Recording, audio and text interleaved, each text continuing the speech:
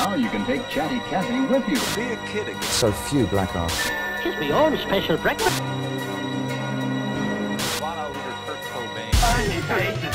Sprinkle stars, sprinkle with sugar. Tragic. In July, this label, which you're about to see, parental advisory, explicit lyrics. HIV virus. Don't blame the cow for soggy cornflakes. Listen, y'all don't understand. In New Orleans, this story of Kendrick performing at a Super Bowl in New Orleans, and instead of Lil Wayne, has been the biggest story. Like, motherfuckers are losing their mind behind that shit. And Monty and I have not talked about this yet, so I'm very curious to pick his brain and hear from everybody in the live chat and see what y'all think about it. I have mixed feelings about this. I definitely have mixed feelings about this. Right now, I have one feeling about it. Maybe you'll change my mind. I think I can make a case to change your mind, but I don't necessarily know if I should change your mind. Yeah. Because look, I just want to say this before we go too deep in this. I fucking love Wayne. Mm-hmm. Love Wayne. Like, love Wayne. Like, constantly in my headphones, my number one is a battle between Wayne and them all the time. Love Lil Wayne. Okay. So, I'm not angry that he didn't get invited. Yeah, it's in New Orleans, but it's the fucking Super Bowl. I've never known the Super Bowl for scooping up local talent for every Super Bowl. That is a quality case to be made right there, is that, like, when the Super Bowl is booking talent, it is not a known thing for them to book local talent to perform at the Super Bowl. Yeah. You know, but up until recently, the Super Bowl never had rappers perform there, right? Yeah. As the headline act. That is a very new phenomenon, thanks to Jay-Z, right? Yeah. Where rappers are performing at the Super Bowl. Dr. Dre was the first, and right now, the only. Kendrick is going to be the second. And the question becomes, if this is the second time in Super Bowl history that they are going to allow a rap act to perform, who is the rap act that should get that spot? And that conversation gets very tricky, right? Okay, I can see where there's so many different ways to qualify who should get that. So many ways. Like, because there are, like, if you look at the list of, I regularly have conversations with people about who they feel like the top 10 rappers, top 5 rappers of all time, right? And in that list, when I'm talking to people, there are about 10 names that typically pop up. One of these names typically pops up on everybody's list, right? Yeah. Not always, but most, like, I've had this conversation with so many people for over so many years, and if you look at all the rap lists, typically one of these 10 names is in the top 10, right? In no particular order. Tupac, Biggie, Jay-Z, Nas, Eminem, Outkast, Lil Wayne, Drake, Kanye West, right? Yeah. All on that list. Rakim is on that list. Typically, Ice Cube will be on that list. You might see Snoop Dogg on that list from time to time. Kendrick has forced his way onto that list, right? Yeah. And sometimes Scarface is on that list. Yeah. And that is typically what, like, usually one of those picks ends up on everybody's top 10. Yeah. Like, most people's, top 5 has one of those people on the list. And when you go through those people and you remove the people that have died and you remove the people that have already performed there. Yeah. Right? And you look at who's left. Right? The people that make the most sense. Like, you can't put Kanye up there because he's going to say something crazy about the Jews. Right? You can't, like Kanye West is a motherfucking loose cannon. Yeah, he's gone. So that basically leaves, like, Nas doesn't have enough hits to be able to perform at the Super Bowl. Yeah. Right? So then that leaves you with, like, so the people that make the most sense, left over, that haven't performed there, is Lil Wayne and Drake. Yeah. So I can understand how people, like, how there are people that feel like Lil Wayne should get that spot. I totally understand the logic on how they get there. And when you factor in the Super Bowl is in New Orleans, like this is a fact. Lil Wayne has more hits than Kendrick Lamar. Yes, it is a fact. But like that fact alone does not mean he should get the spot. Yeah. Right? Because Lil Wayne also has a lot of songs about fucking bitches and doing drugs. Yeah. I don't even think that's the thing that factors in. I think what factors in now is that Jay-Z don't like Lil Wayne? No. Kendrick got this because you can't walk out your front door without hearing "Not Like Us" right now. Kendrick is everywhere right now. Super Bowl is money. And you walk out and you just hear the money and you go, oh, he's got other hits we can use.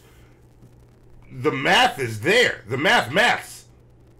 You know what? I'm pushing back against that a little bit. That's right? the easy and pick. Look, I am a Kendrick fan. I fuck with Kendrick heavy. Like, Kendrick Lamar is having the best year ever, right? They not like the beef with him and like They Not Like Us is still a top 10 song in the country. It's the top 5 song in the country. And I think Like That with him and Future is a top 15, a top 20 song in the country still now, after being out for months. These guys have run the fucking... Kendrick Lamar is having the best year ever for a rapper. The last time we seen a rapper have a year like this, it was Drake. Okay? Yeah. This man is having the best year ever. But if you look at his body of work and you look at past Super Bowl performances, it is a curious choice. Like, could you imagine if every year the person that they elected to perform at the Super Bowl was the person that had the best year that year? Could you imagine Arcade Fire performing at the Super Bowl? Yeah. Right? One song that everybody knows and then a bunch of tambourines and fucking banjo music. Don't nobody want that. Could you imagine if Billie Eilish got the Super Bowl at the prime of her career? You know what I'm saying? Yeah. Like, she didn't have... Like, there are lots of people that had a great year that should not perform at the Super Bowl. Yeah, but Kendrick has had other hits, a great year alone should not be the end-all, be-all. No, I don't think that's the reason. I think that factored in. I think that factored in when you look, where's the money? The money's with him. Can he support this? And yes, he can. And also, when you factor in that Jay-Z and Lil Wayne have had beef with each other for some years now. Yeah. Right? Yeah. That is like, so there's also kind of like a bit of a balance in that. And then for the people that are saying that it should definitely be Lil Wayne, right? I also want to push back on this just a little bit, right? Yeah. I'm not talking about Lil Wayne, the artist. I want to talk about Lil Wayne, the nigga that's not a Saints fan. Okay? Because he is not a motherfucking New Orleans Saints fan at all. And it's weird to me watching so many people from New Orleans champion him when he don't champion us. Like, he's not a fan of the Saints. He don't like the Saints. Y'all sitting out there fighting for him, and I just, you know, and also not for nothing, the nigga voted for Trump. Yeah. I'm just saying, I can understand the pushback. I can understand why he should have the spot. And I can understand the arguments on why he shouldn't have the spot. I'm saying if you were making an argument for a rapper that has earned that should be next in line to get that offer, you can make a better case for Wayne getting that spot over Kendrick Lamar. Okay. You know, but Kendrick is having the best year ever, and Kendrick is going to put on a fucking show. Yeah, that's the thing. Also, like, people, heard people make the argument that, like, oh, well, if you look at Lil Wayne's music, his body of work is going to offend a lot of white people. Kendrick Lamar is about to perform at the Super Bowl. He about to offend a lot of white people.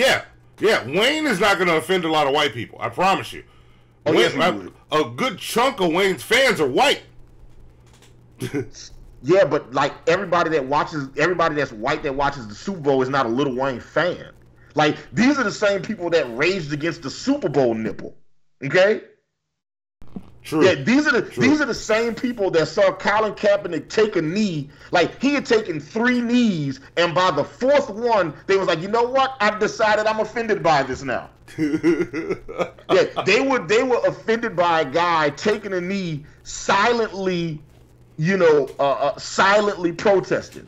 Like, his mouth was closed, and he whispered into the grass, "I feel oppressed." And they was like, fuck that nigga, get him out the league.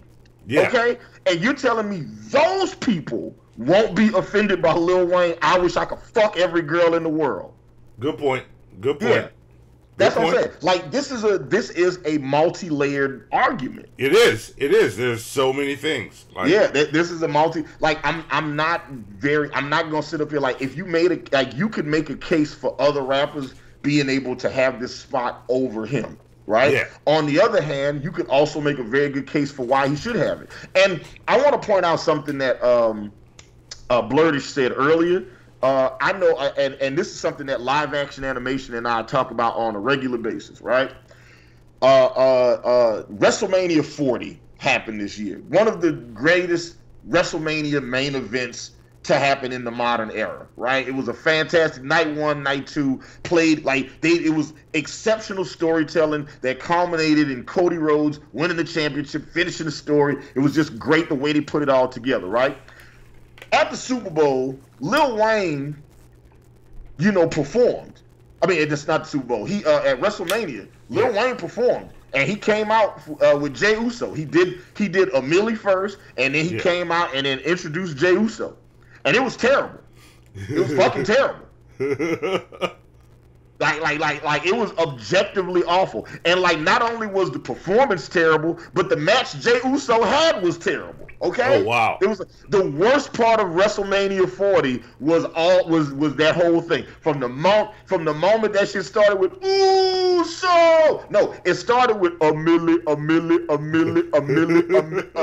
and then Lil Wayne did a half a verse from a milli, and then introduced Jey Uso, and then while Jey Uso's theme song is playing, he's kind of rapping on top. It's weird. It was just weird. All right. Yeah, it was just so, like, people being like, "Oh, Wayne should get this." I'm like, I've seen Lil Wayne live before. Have you? Just saying. And like I said, and honestly, the person that makes the most sense would be Kanye West. And if he wasn't like a raging anti-Semite right now, he would be doing that show. Yeah. Kanye West is objectively the best hip hop performer to, like, right now. Right? He's got the most hits. Yeah. He puts on the best show. Yeah. Right? Yeah. And also, he hates the Jews because Pete Davidson fucked his wife. Yeah. Yeah. Yeah. And Pete Davidson's got a much bigger dick than his. That's the other reason he hates Pete Davidson. Thank you for watching this episode of Hannibal and Monty. If you watch the video above me, if you pause it at the right time, Hannibal unmasks himself. What? No, I did not agree to that. No, it's in there. If you click on the video above me, you get a secret link embedded to Monty's OnlyFans page. No, it doesn't exist. Did you make OnlyFans for me? It does exist, and you can see the link, but only when you click on this video above me. Unmasked Hannibal, right there. Email me and I'll tell you the timestamp. Monty's OnlyFans, and he sits on cakes in the nude.